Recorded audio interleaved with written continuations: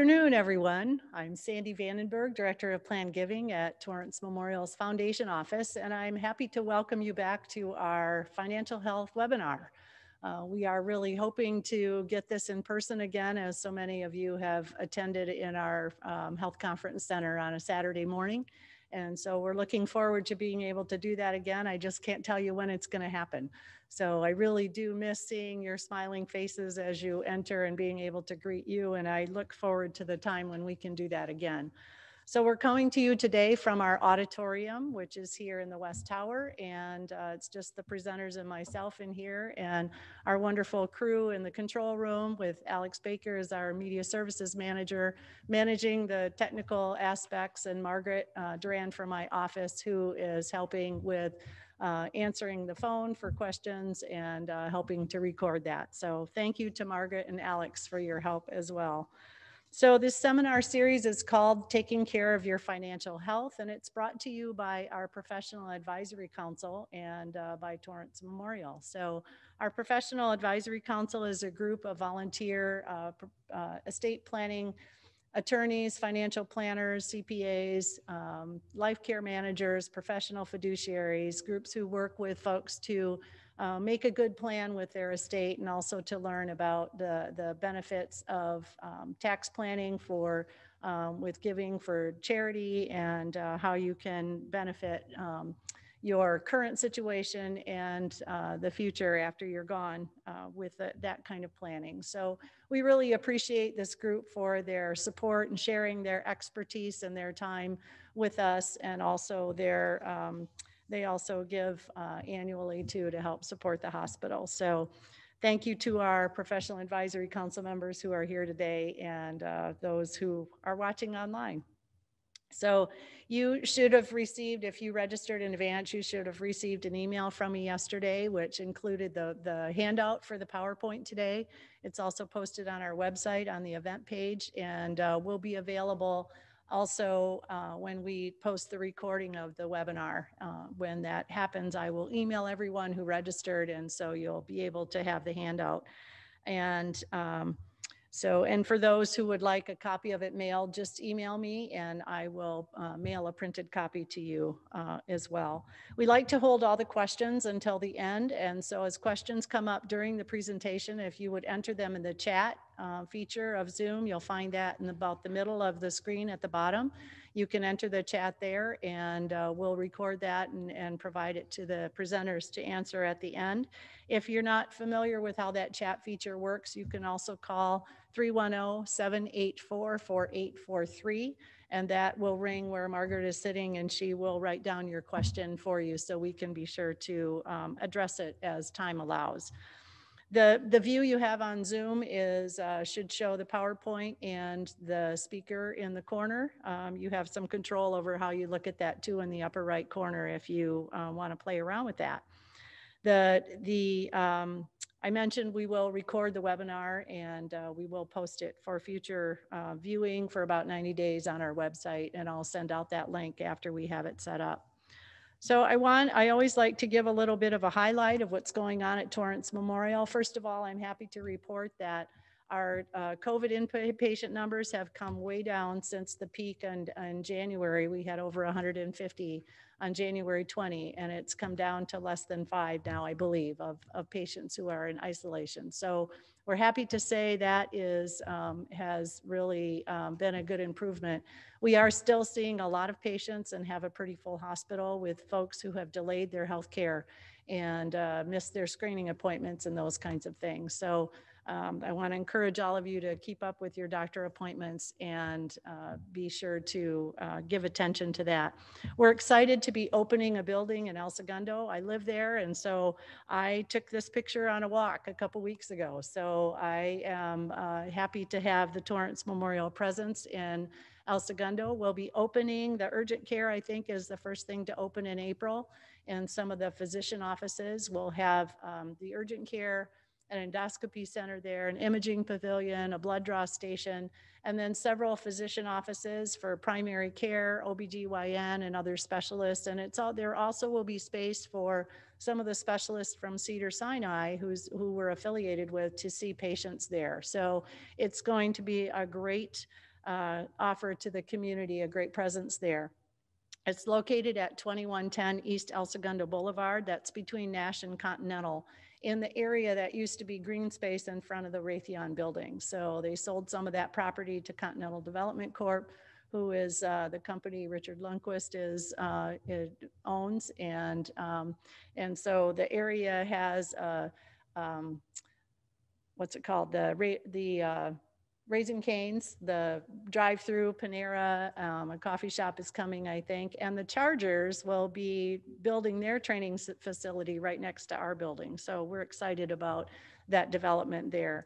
The other news here is that we launched a new website on February 17. It has a new look and feel, and it should be pretty easy to navigate. It has the links to our Torrance Memorial Physician Network and the IPA right up there in the top right-hand corner. And this is just the top of the screen, but it's really well done website. So you'll have to play around with it. You'll have to look in different places for things that you found before in other areas. So, but we're excited to have that new look. Oh, and I want to mention too, always the monthly Medicare 101 class is still happening online, and that will be on March 23 at 6:30. We often get questions about Medicare, and we want to be able to keep you informed about that. So we always point you in the direction of that excellent webinar that our Torrance Memorial IPA does. And then our Miracle Living the next health lecture will be in May. There was a little conflict with the March date that had been planned. So in May, you can look for that. So I mentioned I'm director of plan giving. I always like to highlight just some of the different types of plan gifts, the most common being a bequest, where you include Torrance Memorial in your will and trust for a gift, maybe a small or a large percentage of your estate. We love the large ones. So, you know, it's great to be able to continue to support the hospital for future generations to, you know, by giving a gift. And there are some income generating types of gifts like the gift annuity and the charitable remainder trust. If you have any questions about any of those, please don't hesitate to call me and I'll be happy to chat with you about that. I also always like to highlight this opportunity using your RMD, your required minimum distribution from your IRA. You can donate, if you're 70 and a half, you can donate up to $100,000 directly to a charity, and then you don't have to add it to your income tax return. And so you can save on some taxes that way. So it's, it is outlined here on the page. You also will become a member of our Heritage Society, which is the group of folks who have included us in their estate plan. We believe the IRA is part of your estate plan, and so we'd like to honor you for and appreciate you for the gifts you give us from that. We have a great website that offers a lot of resources and tools, and my contact information is there as well, so you can reach out if you have questions. On this website, there's a toolkit. It's an estate planning kit where there's one document that kind of teaches about things, and then there's a record book, which is so helpful because it provides you the opportunity to put all of your assets and your bank accounts and all of your information about your beneficiaries and all of that in one place. So it's a great document that helps you to organize what your plan is. So take a look at that. We also have some financial health articles on the site that's listed there at the bottom on the foundation site under the news section. And that's where we also have posted the recordings of our past seminars. So those are some tools for you to look at.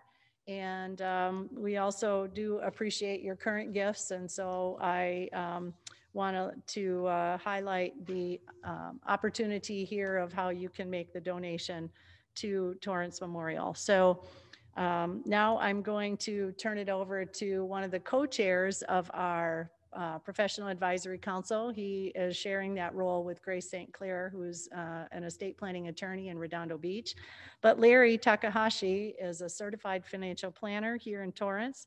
His primary focus is helping clients build strategies for a successful retirement, including creating an effective retirement income plan and minimizing the impact of taxes during retirement and on their estate. So I'm going to welcome Larry to the podium, and he is going to introduce our speakers for today. Thank you.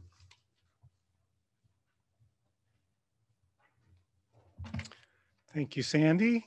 Good afternoon, everyone. So to get things started, I do need to read this disclosure. This material is for general information only. It's not intended to provide specific advice or recommendations for any individual.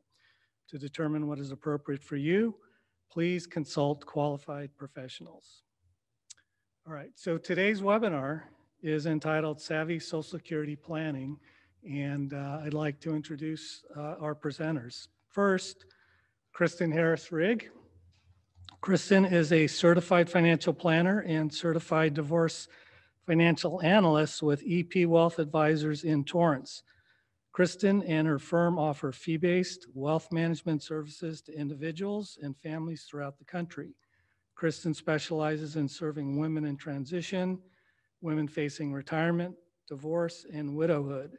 An advisor with the heart of a teacher, Cristin explains every detail to her clients until they get it and can then make informed decisions. And her greatest accomplishment is being the proud mother of her 11-year-old son, Ashton.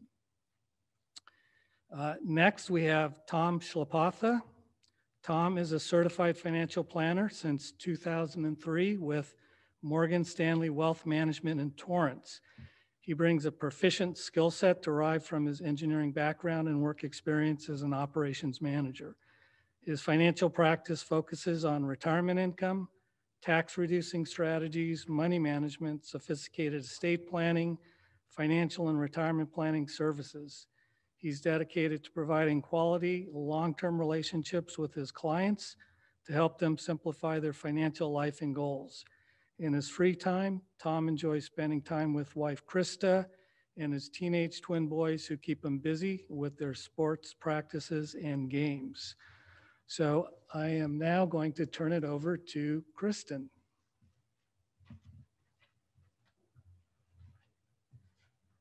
Thank you so much. Appreciate it. And welcome, everyone. Thank you all for joining us today to talk about Social Security. This is a truly important topic, really, because for most people, it's one of the most significant sources of income during retirement. One of the problems with Social Security right now that we see is that people often overlook or misunderstand the various rules that can actually limit your benefit or the claiming strategies that can help maximize benefits. We see this a lot because we find that people often don't do two things. Number one, they don't take the time to crunch the numbers or work with a professional to crunch their actual numbers and see what the best strategy is for them. And the other is that we all tend to misunderstand our own longevity and we underestimate how long we could actually live. But the reality is that most people today are living much longer and are living longer than the average life expectancy than a male or female. And the longer we live, the more important it is to ensure we have income to support our retirement needs. So we're here today so that you don't shortchange yourself. And I'll go ahead and get started here about a few things to think about Social Security, or things to know when we're thinking about Social Security. The first is that you do have many, many claiming options, and we're going to address a few of those today.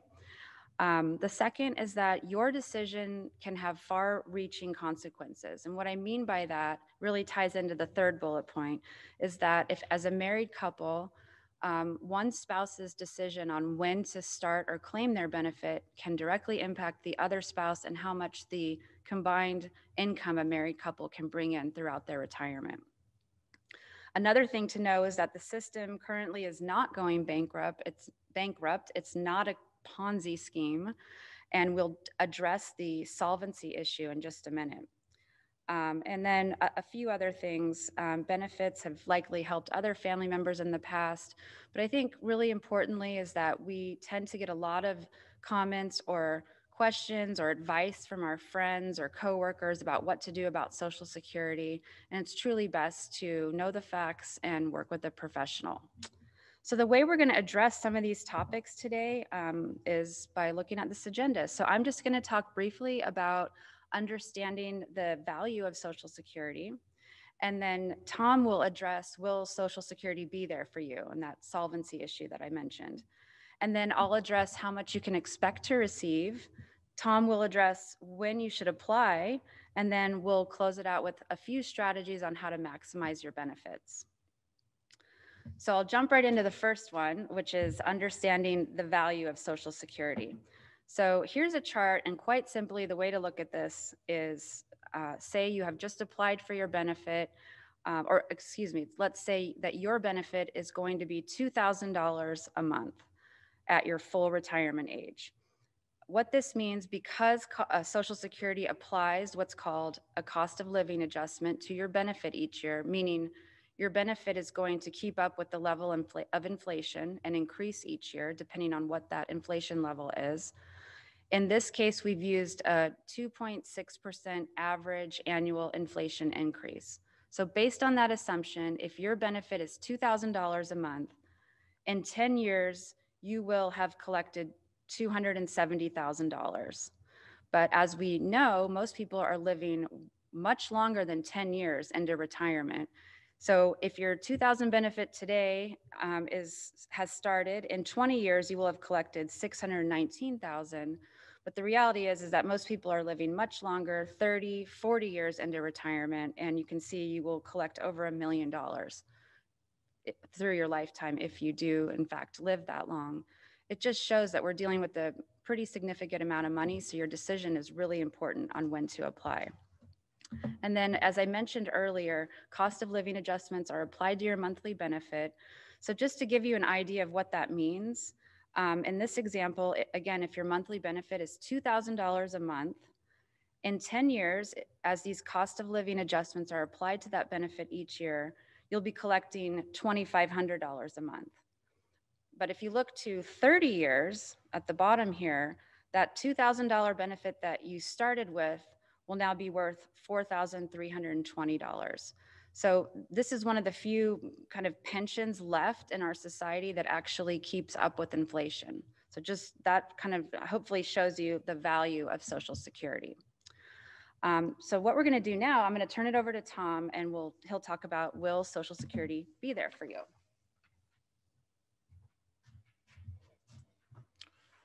Great, thanks, Cristin. So one of the big questions a lot of people have in terms of looking at this trust fund, and essentially that's what it is. What it's called is the Old Age Survivor Disability Insurance, or short is OASDI. And it's essentially a trust fund. And as you can see here, the values since 2020 have actually gone up. So at the end of 2020, the trust fund had just under $2.9 trillion, excuse me. And at the end of last year, the trust fund had 2.9 trillion, a little over 2.9 trillion dollars, which was an increase of about $13 billion, sorry. So what the biggest concern is long-term. So for most people on this webinar here, it isn't going to be an issue, and it probably won't be an issue for baby boomers or probably Generation X. It's further along than that, because what you can see here is that the trust fund actually has is funded through 2034 at about 100%. So there's really no concerns, up until 2034. And you can see from the chart there is that red line there, and it extends beyond that 2034 period. The income level is substantially high. The problem runs into is once 2034 comes about and a lot of the baby boomers are starting to retire, plus the COLA adjustments, you start running out of principal. And basically there's just not going to be enough income coming into the trust fund to sustain long-term the viability of the payouts. And so you can see there in 2035, the trust fund, even statistically, 79% is still pretty high. Typically anything over about 70% is usually what a target is for any kind of pension fund. And even well into 20,094, there's about 73% coverage. So, in terms of, people concerned about, having, this here and having their Social Security checks going away, that's probably not going to happen. So, but we do need to, consider long-term what the payout situation is going to be. And that's what we're going to go over here now. There's a handful of reforms. We're going to talk about 4 of them that the government has talked about doing. The first one here is, if you take a look in 2022, Social Security is taxed up to a maximum income of $147,000. Unlike Medicare, which has unlimited income taxability, this one is capped at $147,000. So if you put it in terms of dollars, so a person making $147,000, the tax rate on Social Security works out to 12.4%, which breaks down to the employee and the employer. So the employee pays 6.2%, the employer pays the other 6.2%. If you're self-employed, you pay the whole 12%, 12.4%. So in dollar terms, it works out to approximately $18,000 a year of a person making $147,000. So if a person making $100,000 a year, it's roughly $12,000. So each would split, the employer and the employee would split that amount. So one of the things they've talked about is possibly increasing significantly that $147,000. Maybe not doing like Medicare is, which is unlimited, but maybe raising it up to a substantially higher number, which is maybe 200,000. Because right now it's only adjusted for inflation, so it slowly goes up. But this is one of the options to reform the trust fund. The second proposal that's been out there, and it's been out there for a while, is increasing the age. And as you can see here, for retirees that were born in 1943 to 1954, the full retirement age is age 66. So once you hit age 66, and we'll talk about that here in later slides, what that actually means, you can see you get full retirement. And then, through the different years, basically it goes up a little bit. And anybody born after 1960, your full retirement age is 67. So what the trustees have looked at, and one possible option is to increase that age. And since people are living a lot longer, as Cristin mentioned, they've talked about possibly taking it up to age 70. And they will have to make some other adjustments accordingly, but you'll see some of that here in a little bit. Another proposal they've talked about is reducing the cost of living adjustment, which everybody's kind of relied on. You can see here, these are the increases that have happened since 1983. You can see 2022, the adjustment went up pretty substantially because inflation has been running much higher recently, 5.9%. But if you take a look at the average over this period of time, as Cristin said before, I think it worked out to about 2.6%. So what they've talked about is making the calculation a little bit different than just taking a look at the COLA adjustment, and possibly also adjusting it according to people's income. So obviously, the higher income you make, maybe you get less, and vice versa. Lower income people would get a little bit more of an adjustment. So these are kind of the third reform they've talked about. And then fourth is basically, adjusting it so it's not necessarily just based on consumer prices, rather wage increases. And so what that would mean is, rather than adjusting the payout on Social Security based on the COLA adjustment, for people that are making higher income levels are going to end up getting less, and people with lower income levels would potentially get more. So these are just 4 areas that they've talked about, making adjustmts. They haven't put anything in concrete, yet, but they definitely do have to take a look at it. But the bottom line is, for most people, as I said on this webinar, and for the baby boomers that are just in retirement or just getting ready to retire, it's not going to be an issue at all. And I think that's typically one of the big concerns for most individuals. So what I'll do now is have Cristin come up here and talk about how much you can expect once you start drawing the Social Security.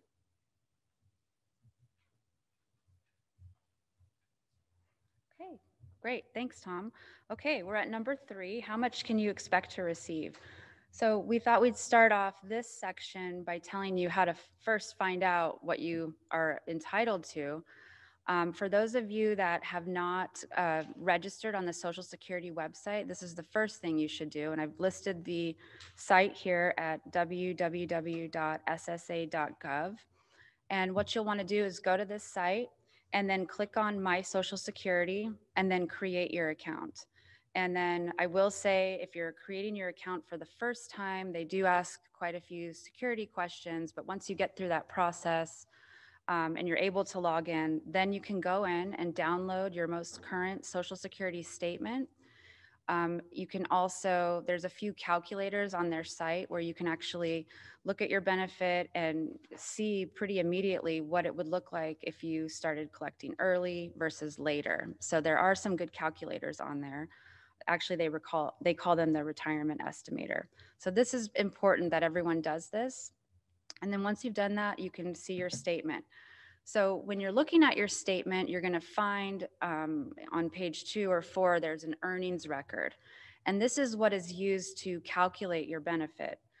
Your benefit that you're actually going to receive depends on 2 factors. It depends on, 1, how much you've earned over your working career. And the other one is the age at which you apply for benefits. So let me show you this a little bit more. So when we talk about the earnings record, and this is kind of a snapshot of what that looks like in your statement. The way the administration actually calculates your benefit, it's actually a complicated formula that they use, but generally to understand it, it's that once you're at age 62, each year of your earnings are tallied, going back to whenever you started working. And each year of those earnings are tallied, and then they're all indexed for inflation. So, and then they apply their formula to get to your benefit. But here's what's important to know and why you should check your earnings record is that they use the highest 35 years of earnings. So if you've worked 50 years, they're going to use the highest 35 years. If you've worked 10 years, they're going to use all 10 of those years. And then they're also going to factor in the rest of those years as 0 years. So the more 0 years you have, really what it means is that the lower your benefit will be. So when we talk about, for some people that are entering retirement, sometimes it's good to continue working part-time or working in some fashion just to erase some of those 0 years. For example, if you've got 30 years of earnings and you can actually replace those 0 years, the more years you work. So the idea to get the highest benefit is to have an earnings amount for as many years as possible. So that's a sample earnings record and how benefits are calculated. Once your benefit is calculated, and you'll see this on your statement, it'll read at age 60, your full retirement age, either 66 or 67, it'll give you the monthly benefit amount. And then it'll say, but if you start collecting at 62, you'll receive this reduced amount, and then at 70, this amount. To make it a little bit easier, this is really the percentage reduction that you're looking at on the screen here.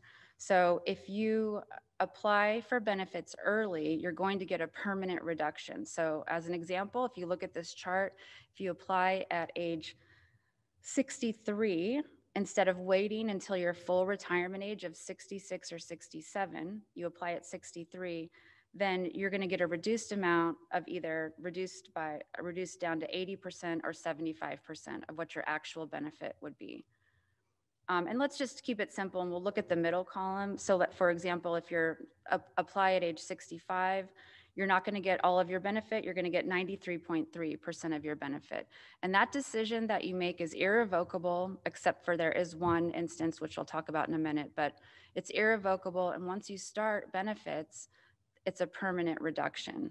So I often tell clients when I'm meeting with clients in this age range, which is so important for retirement planning, rather, like, for example, if you're age 62 and you've retired and you really just want to get this income coming into your bank, we look at other strategies, and I really try to have clients take it 1 year at a time, because it truly is beneficial to wait until at least your full retirement age.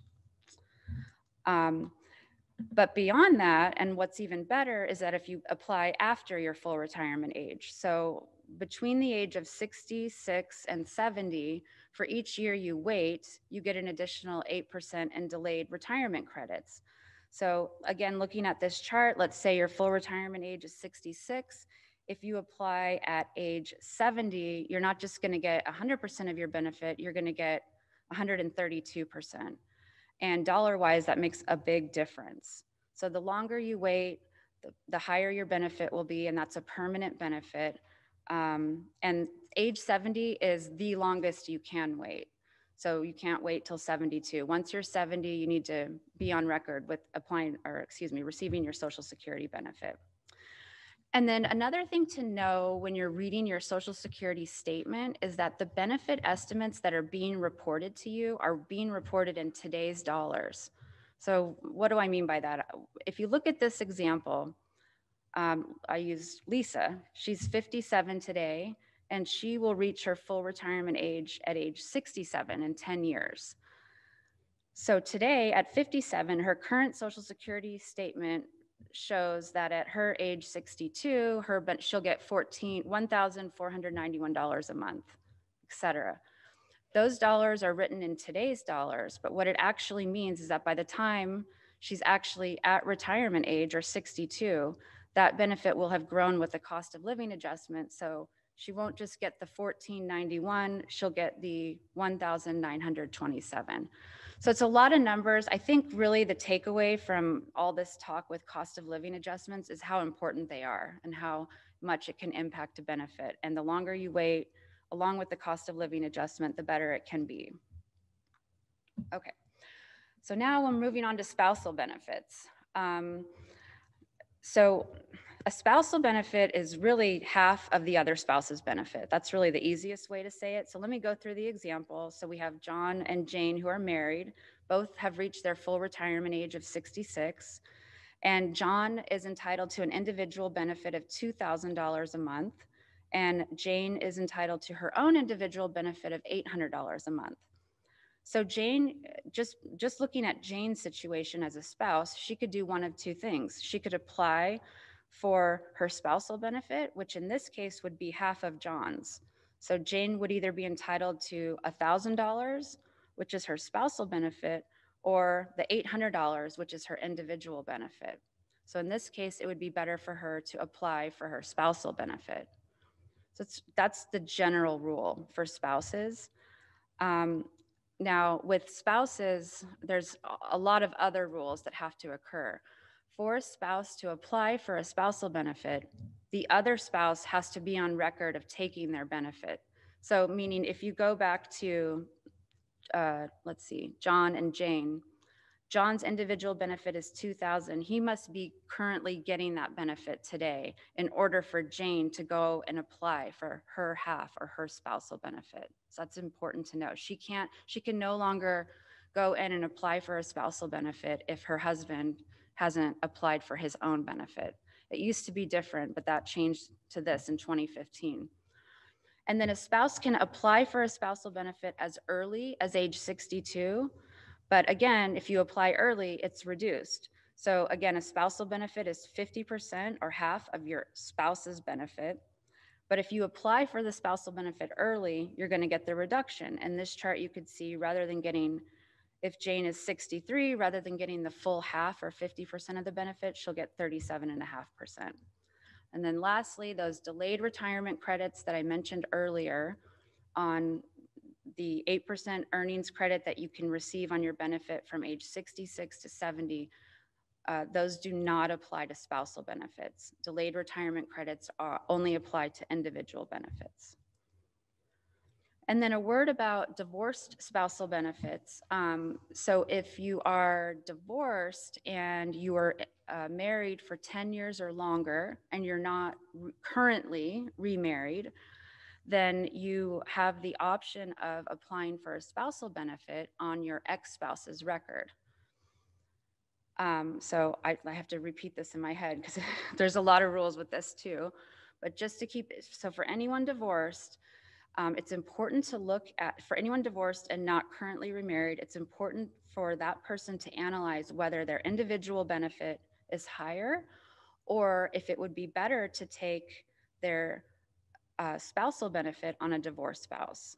And this person can have this analysis done and apply for a divorced spousal benefit without having to contact the ex-spouse if that's an issue. The ex-spouse will never be informed that you applied for the benefit at all. You are entitled to that.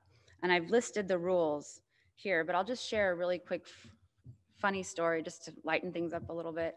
So, well, it's a story that I heard in my, when I was taking my CFP class, and it was a long time ago. But this advisor shared with us that he knew someone that was married 4 times, and each of those 4 marriages lasted over 10 years, and none of the ex-spouses had remarried. And so all of the ex-spouses were allowed to collect a spousal benefit on his record. So just thought it was interesting. Wonder what's wrong with the system. I don't know. Anyway, so there's a lot of rules here. Just know that if there's a divorce situation, there is an opportunity to collect income in other ways. And then lastly, for this section, if survivors benefits, and these are really, really important. The general rule is that as a married couple, if one spouse passes away, the surviving spouse can collect what's called a survivor's benefit. A survivor's benefit is 100% of the deceased spouse's benefit. So just remember, a spousal benefit is half or 50%. A survivor's benefit is 100%. So let's look at this example. Jack and Jill are married, and Jack is receiving $2,000 a month, and Jill is receiving $1,200 a month, and Jack passes away. Jill will then have one of the 2 benefits, whichever is higher.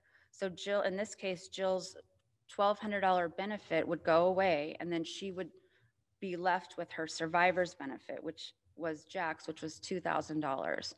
So I think it's important to remember that when one spouse does pass away, you don't get to keep both benefits. The surviving spouse can keep the higher of the 2 benefits. But like with everything else in Social Security, there's a lot of rules for survivors' benefits. But I think on this slide, I'll just put that in order to collect a survivor's benefit, you have to have been married for at least 9 months. And you can actually start collecting survivor's benefits at age 60, although it will be a reduced benefit. And then there's a few other rules on here. I won't jump into all the minutia of this. But I'll just say one more thing about survivor's benefits. And this chart, there's so many numbers here, but what I want to just point out with survivor's benefit is, and this goes back to how our decisions impact our family members. With survivor's benefits, yes, you're able to collect 100% of your spouse's benefit when they're deceased. But what is also looked at is that if you applied for your own individual benefit early, and let's take Jack and Jill. Let's say that Jack has passed away and Jill goes in to collect her survivor's benefit. If Jack and Jill had applied for their benefits early, the amount that she will get as a survivor's benefit would be much less than if Jack, in this case, had waited to age 70. So just putting that in dollar terms and forgetting this chart here, if Jack was collecting $2,400 a month when he passed away, or would have been collecting $2,400 a month, but Jack had decided to start early and collect a lower benefit and was collecting $1,700 a month, that's the benefit Jill's going to get. But if Jack had started later, he would have been collecting over $3,000 a month, and that would have been the benefit Jill would have received. So with spouses, it's important to understand that one spouse's decision has a direct impact on a surviving spouse later on. Okay, that was a lot of information, but now we'll look at when you should actually apply. So I'll turn it over to Tom. Okay. All right, here are 5 factors that you should consider when deciding, when to start taking your Social Security. And I think some of them are pretty obvious: health issues or health status. If your health is not that good, and your life expectancy is relatively short, you may want to start consider taking it even at age 62. Many clients of ours do decide to do that because of that. And because at the end of the day, if the income needs to come from somewhere, they're either taking it from Social Security or maybe from their retirement accounts. And if they have a terminal illness, they may want to start considering taking it earlier. Life expectancy, that's the other end of the equation. I mean, if there's longevity in your family, both my parents lived. My mom just turned 92. My dad passed away a few years ago at age 83. But there's quite a bit of longevity in my family. So the odds are pretty high that, you know, that I'll live a little longer than most. And statistically, if there's a husband and wife that, you know, in their 60s, the odds are pretty high that one of them will live into their 90s. So you really have to kind of consider that. And we'll show you some dollar amounts here in a little bit. Next few slides that kind of, you know, or discuss that, why you might want to consider, you know, deferring or delaying your full retirement age, and maybe until age 70. Need for income. Again, if the income need is there and you don't have other sources, maybe you do start taking it early. We encourage people as much as possible to defer, you know, taking these Social Security as much as you can, rather than starting at 62, because as Cristin said, it's a reduced benefit. You know, so being able to defer it, but if there's a need for the income, obviously turning it on might make sense for you. Whether or not you continue planning on working. So there is a stipulation that you can continue to work if you draw Social Security. The problem is if you start drawing it at age 62 and until full retirement age, so let's assume that's 66 or 67, basically you forgive some of your Social Security. So for every $2 you earn, the Social Security will basically take back $1 for every $2 that you earn up to a certain level of income. So you want to be really careful about that. You know, once you hit full retirement age, as my dad did, he worked until in his 70s. You know, he was able to work and draw his Social Security without giving back any benefit. So that's something to consider too. And also survivor needs. You know, what is your spousal, you know, survivor benefits? What does it look like? What do you think? If one of you, again, is going to live well into your 90s, that's going to be a big consideration. So here's basically delaying the benefits. Here's a chart that kind of gives you an idea of, you know, what you can expect in terms of payout. The assumption here is that your full retirement age is 67. The person would be receiving $2,800 a month, and the COLA adjustment is 2.6%. So what you can see there is at age 62, you basically are getting a reduced benefit down to about 70%. So a $2,800 benefit that you thought you were going to get will be reduced down to about $1,960 without the COLA adjustment, and it'll be the same with the COLA adjustment. You go to age 63, you can see there it's about a 75% payout. The benefit without the COLA is about $2,100, but then you see the $2,155 there gives you that extra 2.6% bump in monthly income. So you can see it's a pretty substantial discount, you know, taking it at 62 rather than waiting. And as you can see there, after full retirement age, which is at 100%, every year after that, it does go up 8%. So if you take a look there for a 70-year-old with the COLA adjustment, it's 124% of their full retirement benefit, but the payment goes from $2,800 up to $4,263 per month. So think about that. And again, from a longevity standpoint, if there's another 20 or 25 years of payments needed for one of you living into your 90s, that's going to be a substantial difference in payment, you know, going forward. So if you don't need the income immediately, sometimes deferring is going to be a much better solution. You know, this here just kind of shows you, again, you know, just delaying the benefit, what you can expect over various periods of time. So by deferring it until age 70, you can see there, if you claim it at age 62, what that monthly benefit looks like with the COLA adjustment. If you claim it at full retirement age, which is the middle column there, and age 70 is the last column. So you can see well into your 90 years old, I mean, you can see what the monthly benefit's going to look like. I mean, it's going to be well over $7,000, presumably for one of you. And, you know, the bottom line is deferring that payment, you know, well into your, you know, till you're 70 is going to maximize any kind of monthly income that you're going to get. So these are key points to remember. If you're applying early, your benefit starts lower and stays lower forever. So you really want to make sure that, you know, because as Cristin said, is once you select it, you can't change it. And it can definitely impact your cash flow projections, you know, along with your other investments for, you know, extended periods of time. The COLA magnifying the impact of early retirement or delayed claiming. The longer you live, the more benefit it is, delaying the benefit. So again, it gets back to is besides the 8% growth that you're going to get from full retirement age 67 until 70, you're getting that 2% COLA. So you're almost getting a 10% bump per year by deferring it. So over a 3-year period, you're essentially getting about a 30% bump in that monthly payment. And then decision impacting the survivor benefit also, again, as I mentioned, the fact that, longevity in this day and age, it might make a lot of sense to defer payment if you can afford to, mainly because, statistically, one or, both spouses may live well into their 90s, if not into 100. So that's the thing, is one of the largest increases in population growth is in people in the age of over, I believe it's over 90. So, my mom just turned 92 and she's doing pretty good, and I can't see her not living another 10 years. So you got to really make a hard decision on what your plans are long-term. So with that, I'll bring Cristin back up to finish up here and basically how to maximize your benefit.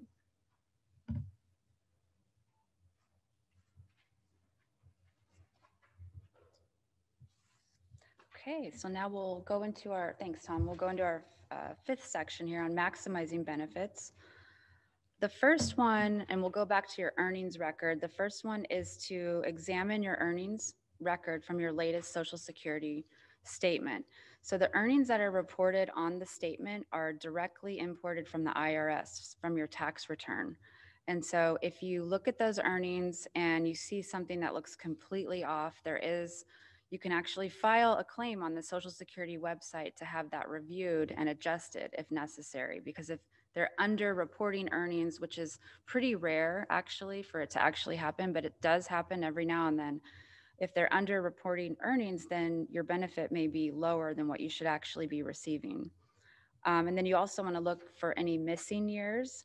And then take a look at it. If, as I mentioned earlier, if you have some 0 years and you're able to continue working in some capacity, part-time, or just even a few hours a week, anything that could erase one of those past 0 years, you can do that. And your earnings will continue to be calculated and reported each year. So again, continuing to work can help replace low or 0 income years.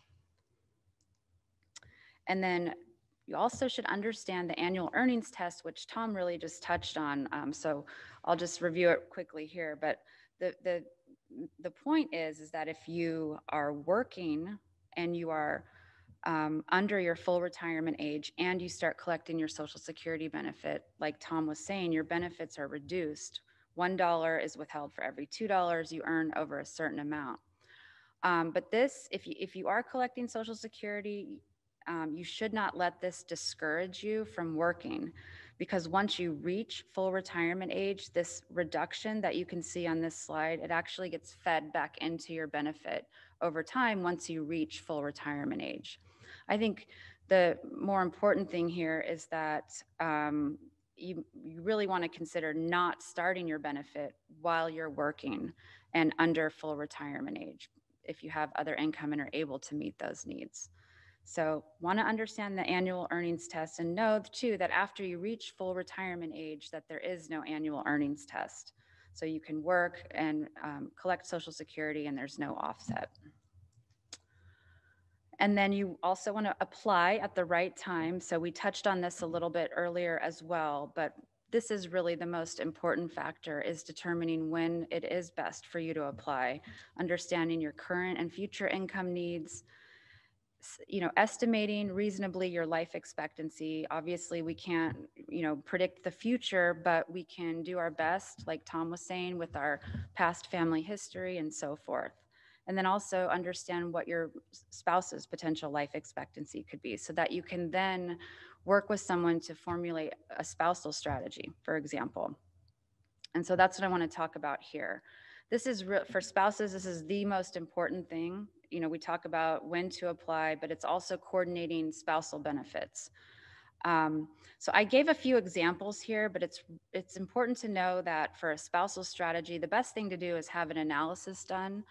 But just to give you a few examples on how this can make a difference. If you have a married couple with one spouse entitled to a significantly lower benefit on Social Security than the other spouse, it may be beneficial for the higher, okay, so this says where the lower earning spouse's benefit is, okay, let me start over. Even I get confused. Okay, where the lower earning spouse's full retirement age benefit is more than half of what they would have gotten if they applied for their spousal's benefit. There are strategies to take advantage of this. And really, without the math here, it's not going to make a ton of sense. But in some cases, when we see this, we may recommend that both spouses delay their benefits to 70 so that we can completely max out both benefits. And then this really allows them to maximize lifetime benefits over their life expectancies. But in some cases, we may have spouses, in this case, one of them we may have start at 68 and allow the other spouse to maximize their benefit. And this is where it all depends on the current retirement situation and the income needs. But depending on the ages of each spouse and the benefits of each spouse, there is a good strategy. It's just not a one-size-fits-all type strategy. And then there's also things we call hybrid strategies where, you know, this whole time we've talked about how you should not apply before your full retirement age. Well, there are in some cases where it actually can work for one spouse to apply early. So for example, if the lower earning spouse, if their own benefit is less than half of their spousal benefit, in some cases it may be beneficial for the lower earning spouse to claim early at 62 and the higher earning spouse allow their benefit to grow and claim that at 70. And so all of this, you know, really what this does is it generates income sooner for the couple while allowing the other one to maximize benefits. But again, it goes back to the individual situation, which is really why this is recommended, a true spousal analysis. You've got to run the numbers and see what the break-even age is and what is truly best for your situation. And then understanding taxation of benefits is important, although this hasn't changed much at all over the last few decades. These same numbers have not increased with inflation, and they've been this way, I want to say, since the 80s or 90s. But essentially, these are the tax brackets for Social Security benefits. So if you have, what happens is the IRS looks at your total income. So maybe you have Social Security income and a required minimum distribution from your IRA. They look at your total income, and then basically however your income comes out, they will apply whatever tax rate is to your Social Security benefits. So essentially, if you have total income of under $25,000, your Social Security benefit will not be subject to tax. Versus if you have, I'm looking at this first column here, if you have income over $34,000, then most of your Social Security benefit will be taxed. So in some cases, when you are in low income years, it's important to look at what the effect would be of claiming Social Security benefits, like if you're getting a required minimum distribution. So we'll see if these tax brackets actually increase with inflation. It's been a long time. Okay, and then for this section, I did want to kind of try to paint a better picture of why it's important to maximize benefits. So this is an example of what we call good tax planning. So when we look at an individual between the age of 60 and 70, these are the main things that have to be addressed carefully. So the first one is, and in this case, we're assuming that this individual has decided to retire at age 60. So if one retires at 60 and is not eligible for retiree medical benefits from their company, they really have to first carefully bridge the gap to Medicare, which starts at 65. They need to secure a personal policy, which is very costly, as I'm sure many of you, all of you know. That's the most important thing at this time period. From there, we look at age 66 to 70. And for most people, we end up recommending delaying Social Security benefits so that during that time, you can earn those additional 8% delayed retirement credits. And I'm just going to put it out there. I mean, for people age 66 to 70, this 8% plus the cost of living adjustment, so let's just call it 10% return a year from Social Security, is nothing that a financial advisor can guarantee you in the markets for 4 years in a row. I'm talking about being guaranteed. So this is truly valuable to delay the benefit and receive these credits. And while you're doing that, if you need income to support your living expenses, you may want to consider utilizing IRA distributions, or other investments to support your living expenses, or even do Roth conversions to fill up those low tax brackets, so that by the time you're 70, you can begin receiving your maximum Social Security benefit. I will say that I think traditional financial planning has always told people to start your benefits as early as possible and delay taking money out of your IRAs for as long as possible. And I'm here to tell you it's actually the opposite in most cases. If you are able to delay your Social Security benefits and utilize IRA distributions intelligently in a tax efficient way, that can often be much better. Okay, and then just kind of coming up onto the end here, so the Social Security Administration, believe it or not, there are errors, but they are actually pretty efficient in terms of getting benefits paid on time for the most part and processing all their requests. But that's what they are there for. They are there to help provide you with what your actual benefit is, what you're actually entitled to at a certain age, and the amount you're entitled to now versus later. They're there to provide you that factual information. But what they can't do is project future benefits through scenario planning. So it's really, you've got two different kind of groups of people. You've got the Social Security Administration there to provide the data, and then you have people like Tom and other financial advisors here to help you analyze the data and make the best recommendation. So all I'm saying is that they're not allowed to give you investment and strategic planning advice. We did have, I'm going to go ahead and address this now.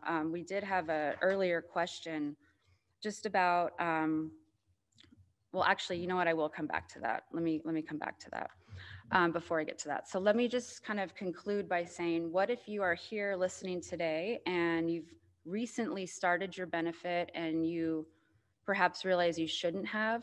There's one do-over opportunity, but it's limited. So if you apply for benefits and you decide you shouldn't have, you can return the benefits interest-free to the Social Security Administration within the first 12 months. So you have a year after you apply to stop taking the benefit and returning the money. But one other thing to know is, let's say you're 63 years old today and you've started your benefit and you've been collecting it for a year and a half. And so now let's just say you're 65 and maybe your life has changed a little bit, or you're working and have other income, and you realize you really shouldn't have started that benefit at 63. Well, you can't return it to the administration, but you can stop it. And if you stop it, it'll stop right at the amount that you're receiving now. And as you move past your full retirement age, if you don't start taking it yet, it can also earn those delayed retirement credits. And we've actually had multiple clients do this that have come to us and said they made a mistake, they started too early, not full retirement age yet, they've stopped their benefit and are now earning delayed retirement credits on that reduced benefit that they had started early. So that's really important to know that that's an option. Okay, and then here's where I wanted to address this question. Oftentimes we do get asked about the government pensions, and this topic in and of itself is really a whole other presentation because it is such a complicated system. But essentially what these two provisions are, the government offset provision and the windfall elimination provision. This applies to people that are government employees, school teachers, and so forth that have paid into a different system like CalSTRS, for example. If that is the case, there is a very unique, specific formula that's used that will offset their Social Security benefit. And so it's complicated, but the windfall elimination provision applies to individual Social Security benefits. So if you're a school teacher and you've paid into a different system and you're getting a CalSTRS pension, then there is a high likelihood that your Social Security benefit will be offset in some way, or at least reduced. But that all depends on the number of years you've worked at that institution and many other things. I think I'll address that separately when we get to the Q&A. And then the government offset provision directly impact, it's the same thing except it impacts your survivor's benefits. So these apply to government employees that have paid into a different system. And I have one specific question on that, which I'll address in just a minute. So to end, just to kind of summarize everything here, we've talked about so much today, the importance of knowing when to apply and crunching the numbers and, coordinating spousal benefits. But I think this is really kind of sums it up here, is that it's really just too important to make a guess. And you've got to coordinate your strategy for Social Security and with all of your other income sources like pensions, earned income, taxes, and so forth. It's got to be one part of your complete retirement plan. So that's what I have, or what we have for you today. And I think we're now going to do some Q&A. So.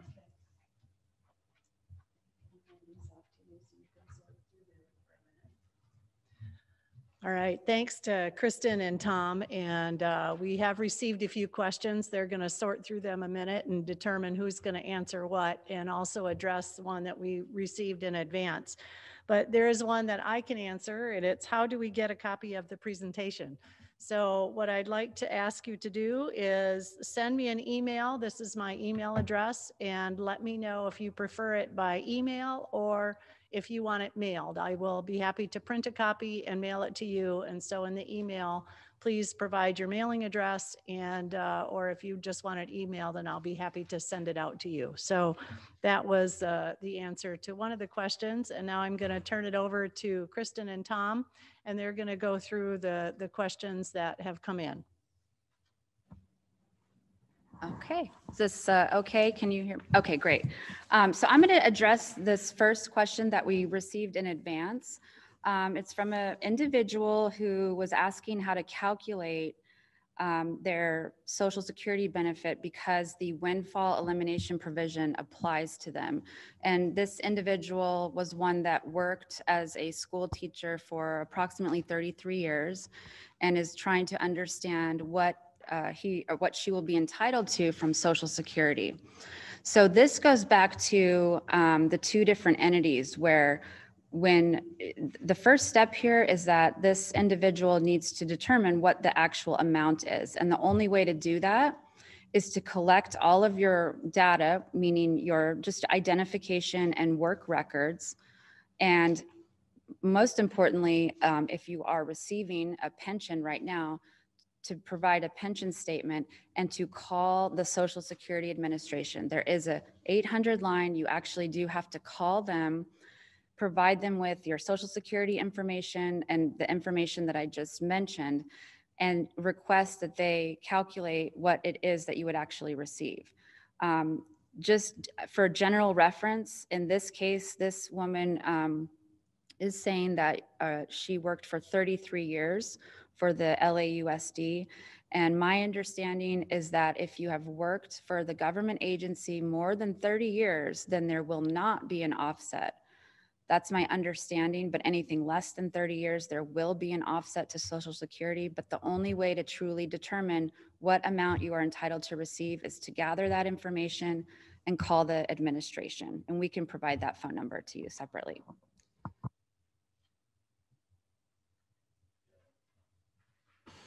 Okay, here was a question that came in. It said, what is the maximum yearly benefit for Social Security? So the answer to that is it depends. As Cristin mentioned, you go back to the one slide there where it talks about the highest 35 years of earnings. It's going to be based on those earnings years. And it's a formula that the Social Security Administration Office uses. And as she mentioned, it's a very complicated formula. So it's going to be really based on what your earnings are. I mean, I've seen, maximum benefits of $4,000 a month for people that delayed until age 70 that were, an attorney client. So it just really depends. So you can't give you a set dollar amount, but again, it's based on what you earned. Okay, this next question says, I am a 55-year-old widow. My husband passed away in December 2020. What age do I have to apply for spousal Social Security benefits? So the answer is, as a 55-year-old widow, you actually won't apply for a spousal benefit. You'll apply for a survivor's benefit. So the survivor's benefit is 100% of your deceased spouse's benefit. And when you can do that depends on your age. The earliest you can do that is age 60, or you can do that at age 50 if you are disabled. Assuming you're just making an assumption in this case, if you're not disabled, you need to wait to age 60. But one more thing, importantly with survivor's benefits, you want to make sure that you're also using the right strategy here too. In some cases, you may want to take your survivor's benefit and then switch to your own individual benefit or vice versa. So some planning there, but I would say, and just to answer this question, age 60 is when you would apply for your survivor's benefit.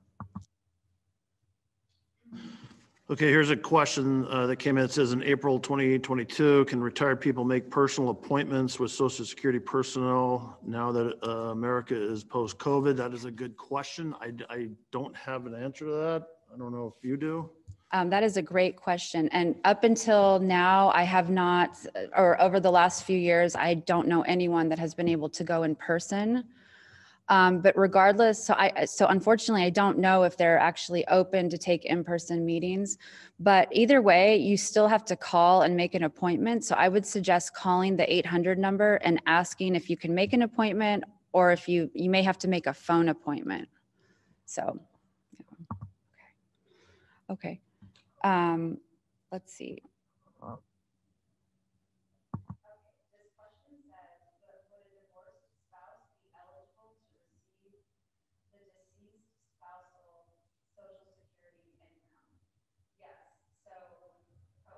Shoot, sorry, I will repeat. Would a divorced spouse be eligible to receive the deceased spousal Social Security income?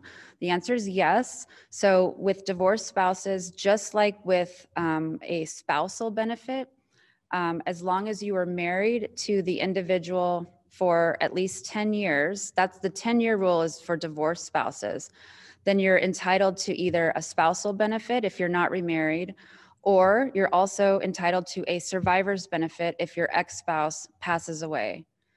And there's actually a few other things with that. You're entitled to a survivor's benefit as well if you were married more than once, and both of those marriages lasted 10 years, and you're not remarried today, you're actually entitled to pick the larger one. So the answer to that question is yes.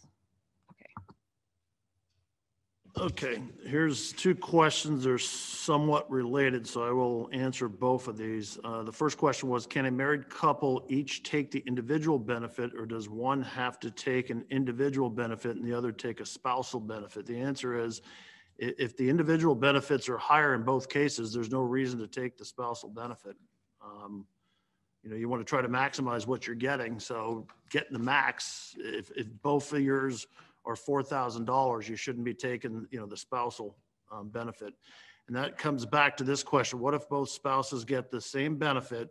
If one spouse dies, will the surviving spouse receive any of the deceased spouse's income? Unfortunately, the answer is you're going to get the higher of the two.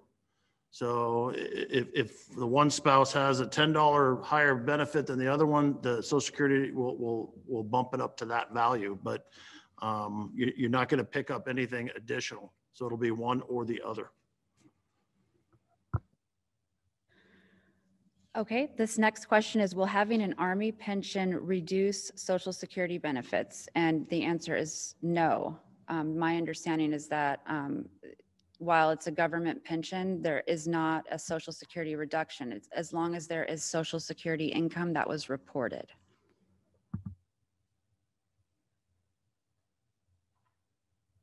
Let me try to answer this. I think if my ex-spouse takes his Social Security benefit at age 70, does my age impact my divorced spousal benefit? I don't think it does it? No, it does not. Yeah, it would not impact it whatsoever.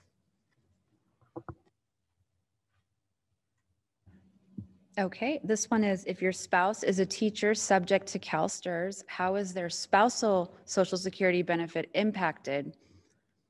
by being someone that receives a CalSTRS pension. It's impacted in the exact same way an individual's benefit would be impacted.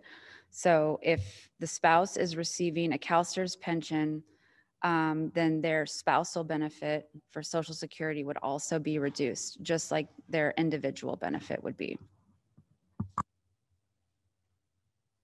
Okay, here's a good question. What is the relationship between Medicare and Social Security? We were told to sign up for Medicare at age 65, but if you want to defer Social Security to 70, is there any consequence? And the answer there is no.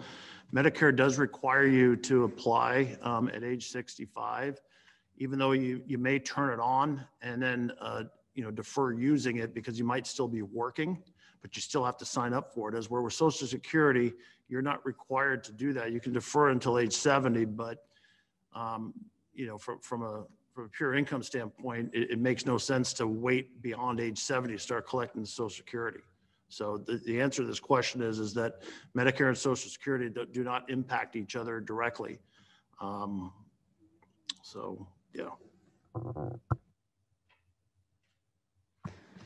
Okay, so this question is it's unique in that it requires additional analysis to really answer, but I'll go ahead and read the question. I'm married and my husband's full retirement age is April 2023. Mine is also in 2023. I have a small pension available at age 65. Is there a negative to receiving the pension prior to husband retiring? And I can't answer that question without having additional information. I can't give out that sort of advice, but that would require sitting down with an advisor to really look at the entire picture, just to give you the best answer. Okay, here, if a retired professional works part-time from age 67 to age 70, taking out Social Security, then starts to take out Social Security at age 70, in those 3 years, how much can that Social Security increase by age 70 when you're forced to start taking Social Security? Well, as we discussed, you're going to get, from age 67 to 70, you're going to get that 8% increase on the benefit plus the COLA adjustment. So roughly about a 10% bump every year. So, if you are still working there after age 67, even though you can start collecting it at full retirement age and not get reduced benefits, it may benefit you to defer it until age 70, as long as your income is sufficient to sustain your standard of living. Okay, this question says, I hit the higher level of benefits at 67 and 9 months. Is the 9th month, January 2023, at the end of the month, the first day of February, or my birth date on the 9th month, which is January 23rd? So let me start by saying that, so if you basically, you're saying that your full retirement age is 67 and 9 months. I don't know exactly when they credit, when that kicks in. I want to say it's your birth date, but I'd honestly have to check to give you the exact date. But I will say this, it's not an annual credit. It's a monthly credit that's prorated across the year. So if your full retirement age is 67 and 9 months, each month your benefit will go up a little bit with that 8% delayed retirement credit that's prorated. But I just don't know exactly when they credit it each month. We could look into that for you.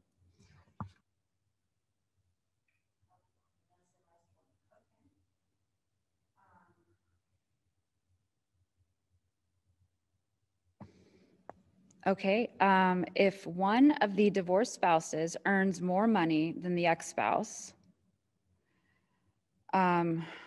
and spouse A works for 15 more years after the divorce until age 70, at which point does spouse A apply for Social Security? But spouse B applies for Social Security under spouses A's earnings at 62. Okay. I'm going to need a little bit of time to kind of read this question. Maybe I could get back to this person. Yeah, I will. It's detailed and I can certainly answer it. I just don't want to keep everyone tied up. So thank you. All right, thanks Kristen and Tom for that. And we'll give them all a round of applause. I know you're doing that from home too. So whoever submitted that last question, if you would send me an email directly indicating that was your question, then we'll know how to get back to you, okay? So that we can, it sounds like it takes a little bit of time to review all of that. So just send me an email and we'll make sure we can get back to you. So I hope you all enjoyed today's webinar. I think, there's just so much great information here, and we're happy to be able to share it with you. I think we did get to all of the questions, but if we didn't, then please email me at my email address or give me a call at the number on the screen here, and we'll make sure that we'll try and get you an answer. So like I said earlier, the recording will be posted on our website, and for everybody who registered in advance and I have an email address for, I'll send you that to let you know when it's posted and what the location of that is. Next time we're meeting on May 13. At this time, we're still planning to do it via Zoom, and the topic will be estate planning basics in 2022. We'll have attorney Eric Harris here and certified financial planner Nadia Anti, who will be talking to you about the process of creating your estate plan and updating it as necessary. Such an important thing to give attention to. Then in July, we're going to have a related seminar. The topic will be about all the emotional aspect of estate planning and investing and how that impacts sometimes the decisions we make. So be sure to keep that in mind on July 8th. And like I said, we're kind of monitoring the whole COVID situation. And at some point, maybe this year, or hopefully certainly by next year, we'll be able to return to our Saturday morning in-person seminars. So thank you all for tuning in. Direct any questions to me with the contact information on the screen, and enjoy the rest of your day and have a good weekend.